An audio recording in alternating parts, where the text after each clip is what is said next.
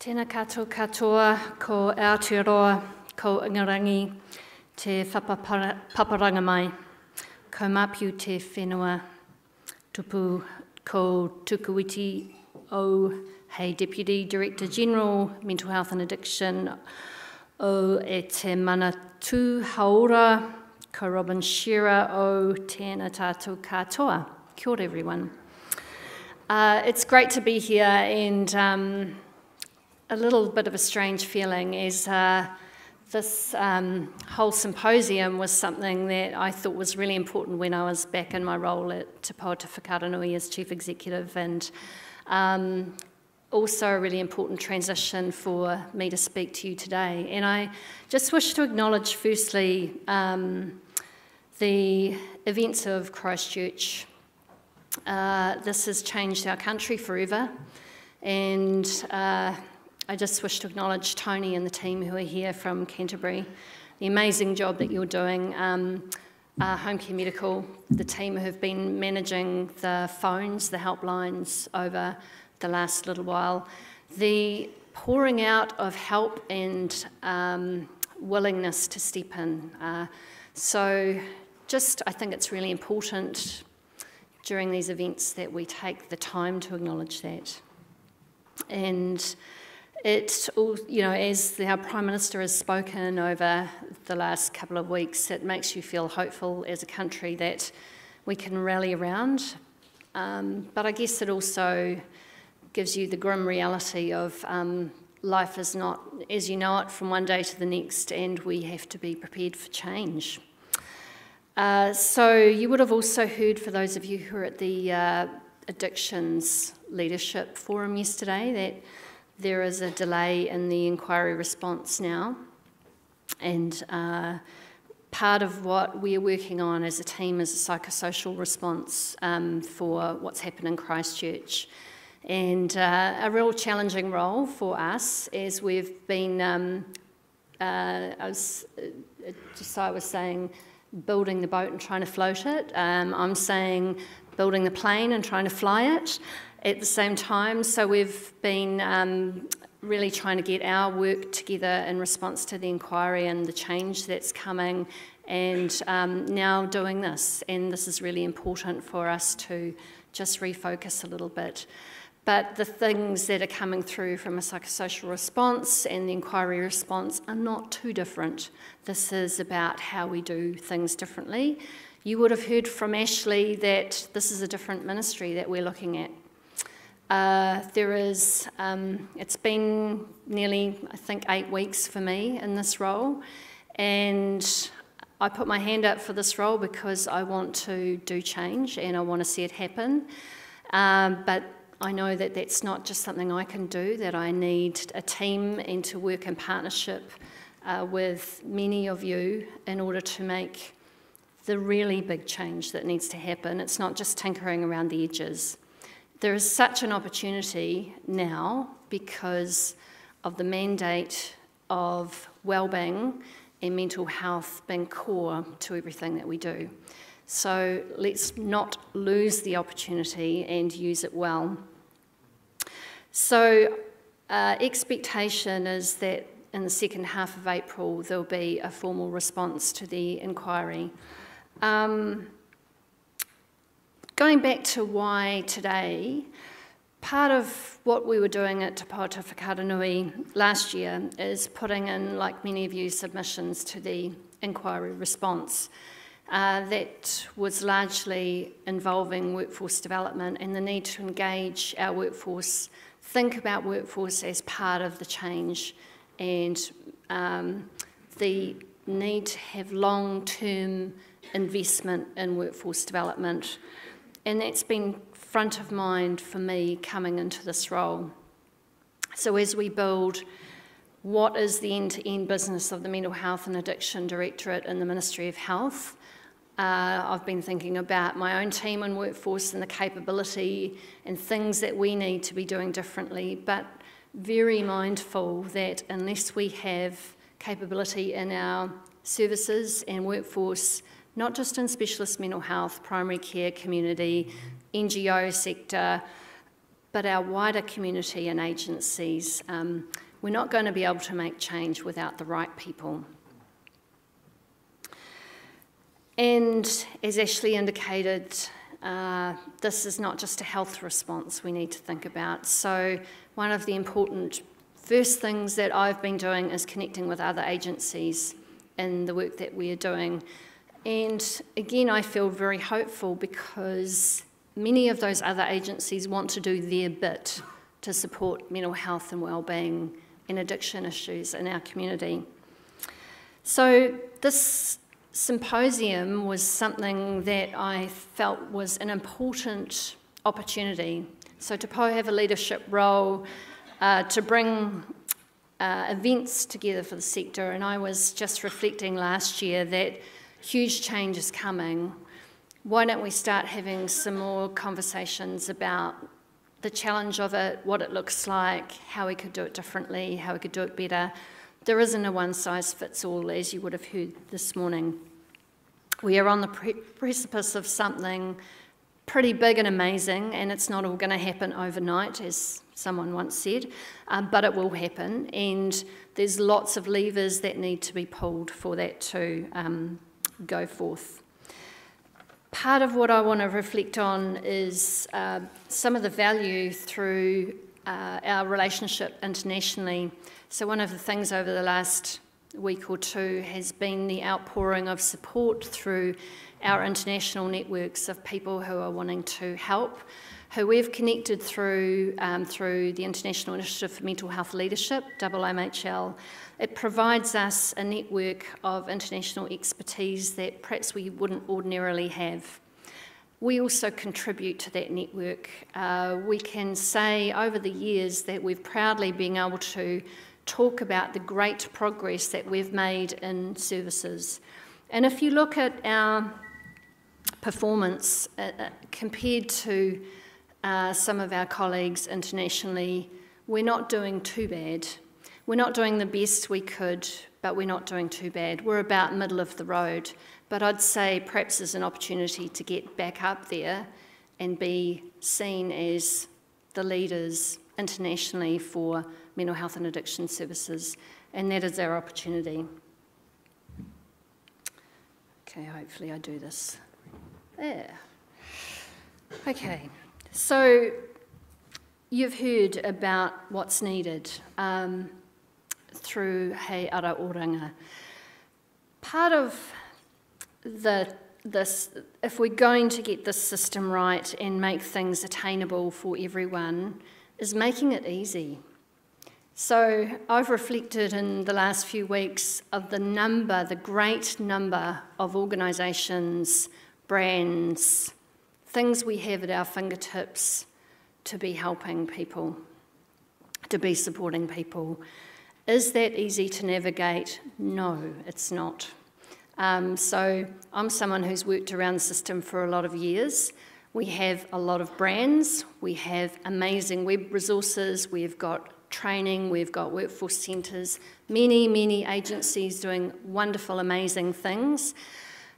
It is a challenge to coordinate and harness our efforts so we're all moving in the right direction.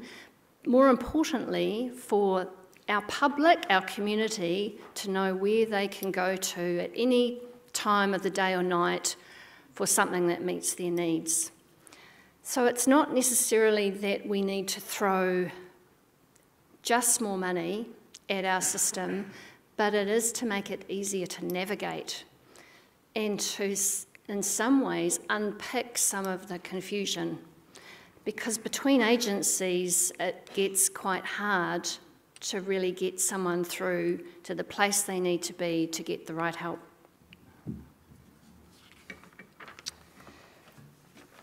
This is describing a vision of what we want. And I really do think we need to think about the approaches that we need to take in order to achieve that vision. Ashley stole my thunder on this slide.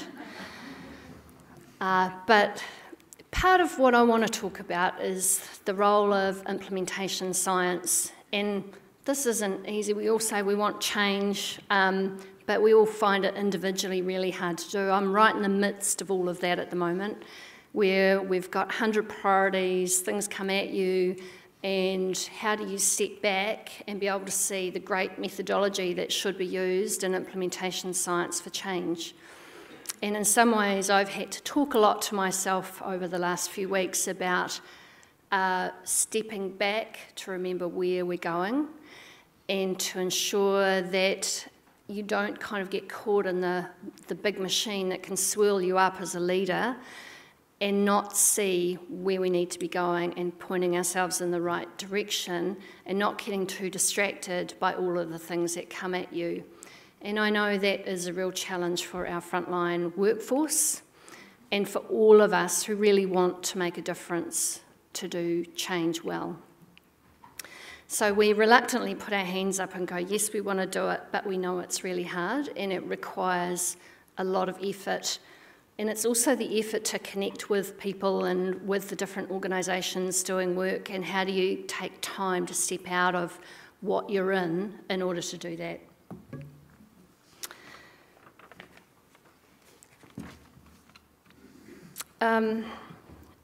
There's a reason I think that this event was oversubscribed, that people want to know how to do this, and you will all take something different away at the end of the day, and that's all right, because we're human beings. We're all going to approach this from our own experiences and see change through our different lenses. But I think what I would say is this is oversubscribed because you're all interested in being part of the change. This has created a bit of curiosity. So I think the poor team at Te Po, we've been overwhelmed by people going, I want to be on a table and get there, and what do I do and how do I contribute? So, you know, I think the team are now thinking about how to kind of bring this out to the rest of the community, and how amazing it is that we've got people who are dialing in from Western Australia or where else, who are also interested in this. So there is interest everywhere in the whole change thing. It's not an exact science, but science can help us get there, and considering implementation and monitoring progress and doing this well becomes even more important when we have a big opportunity that is coming from this inquiry and the recommendations. I attended a really great workshop. There's a risk of saying that always, but last year at the IMHL meeting in Sweden, and it was run by a great organisation in Canada who's been set up to support implementation and change with services. And they're based in Ontario.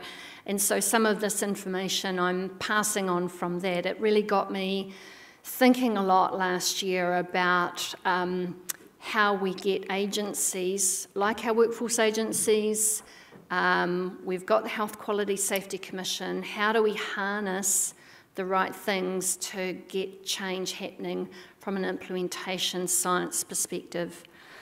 So this is what it means, and I put a plug in for it because it can really help us make progress. And I guess going back to the challenge of change, in order to do this well, it is the ability to step back and see what's going on, ask questions, and have some rigour in making that change happen well.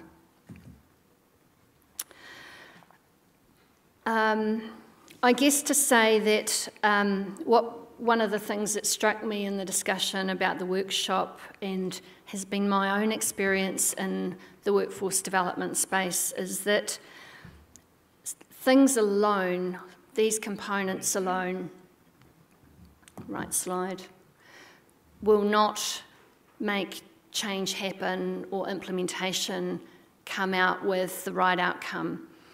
It's a combination of things. So these things are all necessary for implementation to be successful.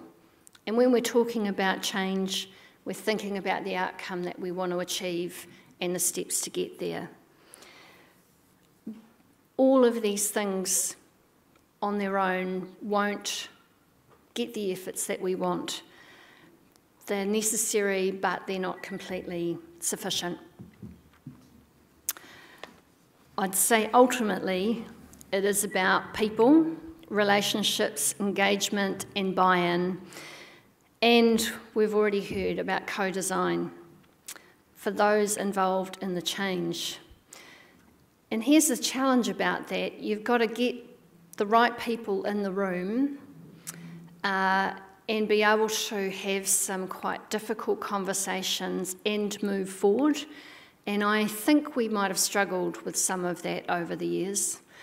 But, you know, some of the implementation science process can really help us have those conversations.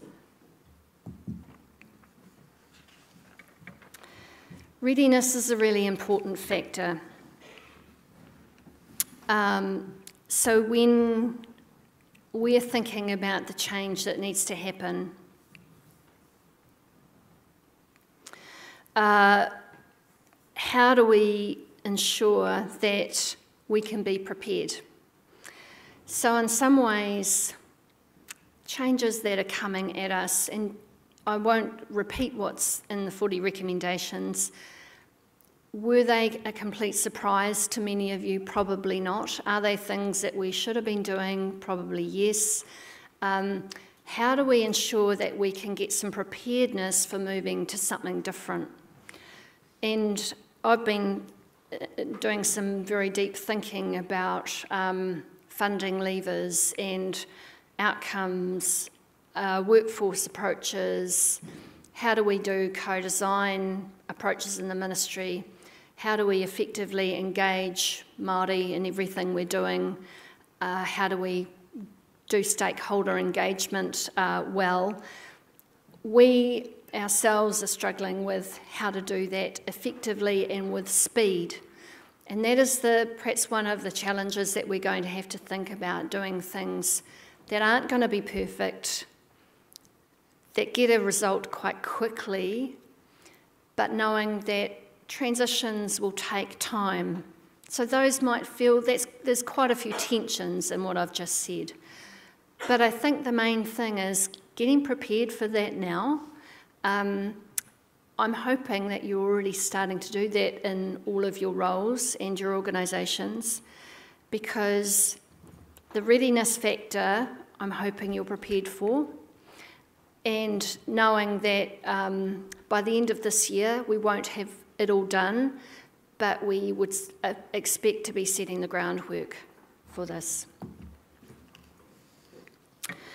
Leadership is a really important component of any change process, and again, this is something I've reflected on a lot over the years. I've expressed at times some frustration why when we all know that we need good leadership hasn't it happened. We've over the years funded leadership programs and supported people with workforce development in this area. I think for me there was a couple of gems that I got from the WMHL workshop last year, and there are some tensions around the type of leadership that we need for thinking about readiness for change and implementation of change. So we are looking at somewhat wicked problems. If you think of the challenge of suicide, which doesn't just require a health response, this is a community response. This is a wicked problem. And our leadership needs to be something around championing change, looking at the barriers that prevent good outcomes for people, having really good communication, being open to criticism, and having healthy debate. And I guess just standing up and at times listening to what people are saying, needs to be different. And here's the other side of that. We also need to think about technical leadership. We do need to be using evidence. We need to understand what some of the solutions are and the supports for those solutions. We need to ensure that we've got substantial training for people, that we use documentation well, that we have the basics around supervision, follow-up, all of those things that we know are going to provide good solutions and outcomes, and getting the right structures in place. So again, there are some tensions in the two leadership components if you're thinking about adaptive and technical leadership, and sometimes changing your hat in order to accommodate becomes important.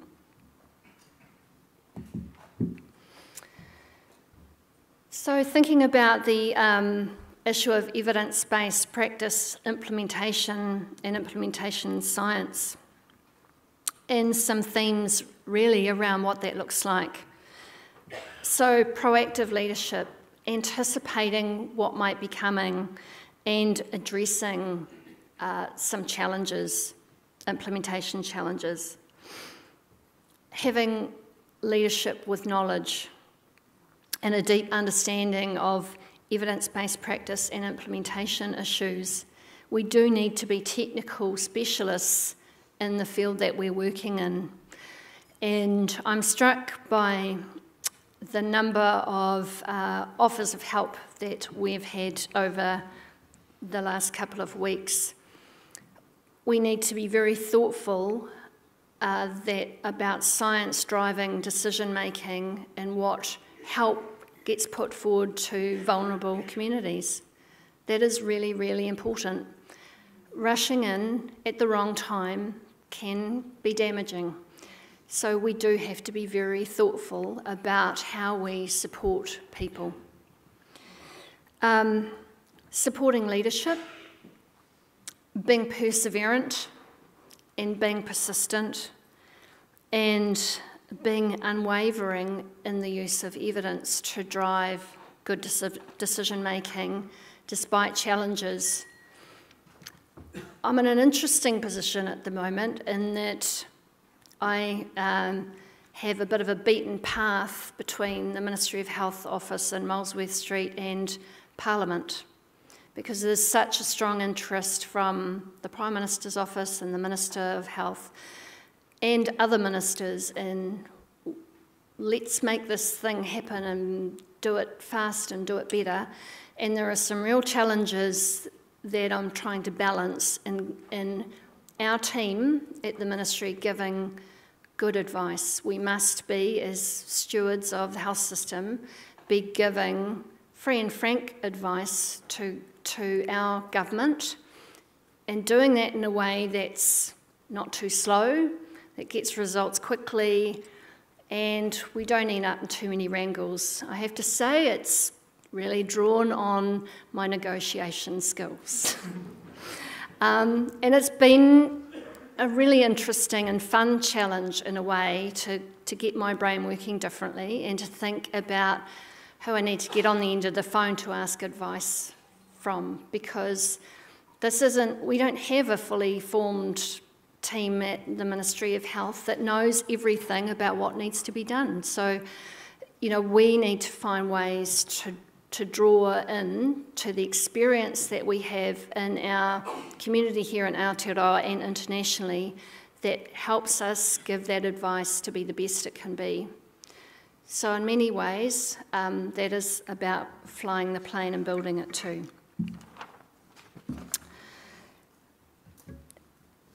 I would say, Ron and the team this morning, our wonderful inquiry panel, get started, get better, think about continuous quality improvement.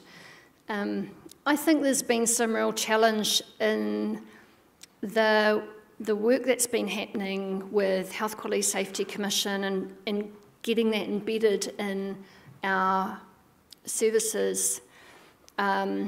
And I reflect on that also from the experience at Te Pouta Whakaaro, where you can go into a service on any given day, do some training, support what you know is good practice, you step away and you're leaving people with the issue of trying to change things. And they're also facing what's coming through the door, and it's really hard to get that right. Somehow, in our processes going forward, we need to ensure that we build our agency support in a really coordinated effort for that quality improvement and see our progress. We have a system, data's not a four-letter word, that's one that you shouldn't use, but we do have a system of actually collecting information that is gathered at a national level. It is being used at a local level. We do need to make that better and more real time in order to drive decision making, and there are some opportunities for that to grow. I'm very passionate about that area, and I think in terms of understanding where we're at and where we need to go, data can only be helpful.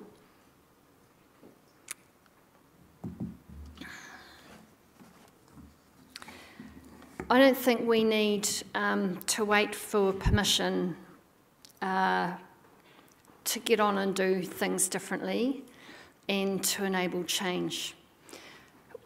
What I'm here for is to do that, find great work and do it. Michael Bungie-Steiner had a great workshop with the WISE group, hearing about how you can find that. And again, going back to what we're all here for, you know, this is about, I don't think anyone in this room is not here to make a difference in their community and in their jobs every day. In terms of the role of the Ministry of Health, so we are getting on and doing some of the work that's required for the Oranga outcomes. We've started with 3 major pieces of work: suicide prevention, the building of the Mental Health and Wellbeing Commission, what that should look like, what it could look like, and the reform of the Mental Health Act legislation. That's coupled with the work that we already do around policy, and we've got a new policy team in place. Our workforce role, data, the legislative role that the Office of the Director has, etc., etc. One of the things I'm mindful of is that we also need to prioritise how we go about doing this and how we engage you in that work. There's been some real challenge for us to get that right, and I think we just have to keep testing that with you. We don't want to turn anyone away from working with us, and trust me, we need all the help we can get. But we've got to be also, you know, speaking to evidence-based and implementation science, we have to be really thoughtful about how we go about doing this. This is not, in a year's time, things are going to look differently. I would hope that in 5 to 10 years' time, we have a different system and that we understand things better. And that isn't just what happens at the Ministry of Health. This is how we influence all of us and the work we do with community agencies and across government sector, with our neighbours, our friends, our whānau, because all of those things make a difference.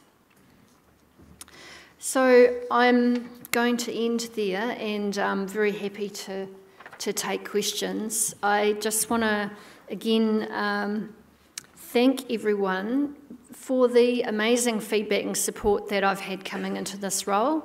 I'm sure that there'll be times where I get angry phone calls or emails. That's part of the job. You know, that's standing up and being a leader, and that's okay too. And happy to own that not everything is going to go in the same way for everyone and can't please all of the people all the time, which is not a caveat for ending this presentation in this way. Yeah, we have an amazing opportunity to work together, and I'm really keen that we use the different approaches that I'm hearing from Ashley and my fellow team members at the Ministry of Health to be that different agency. So, kia ora everyone.